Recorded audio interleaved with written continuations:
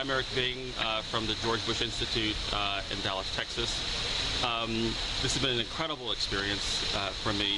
I think what was most helpful is to recognize that sort of what happens on the outside also is reflected on the inside, and vice versa. What happens on the inside of us or organizations is reflected on the outside, which is society.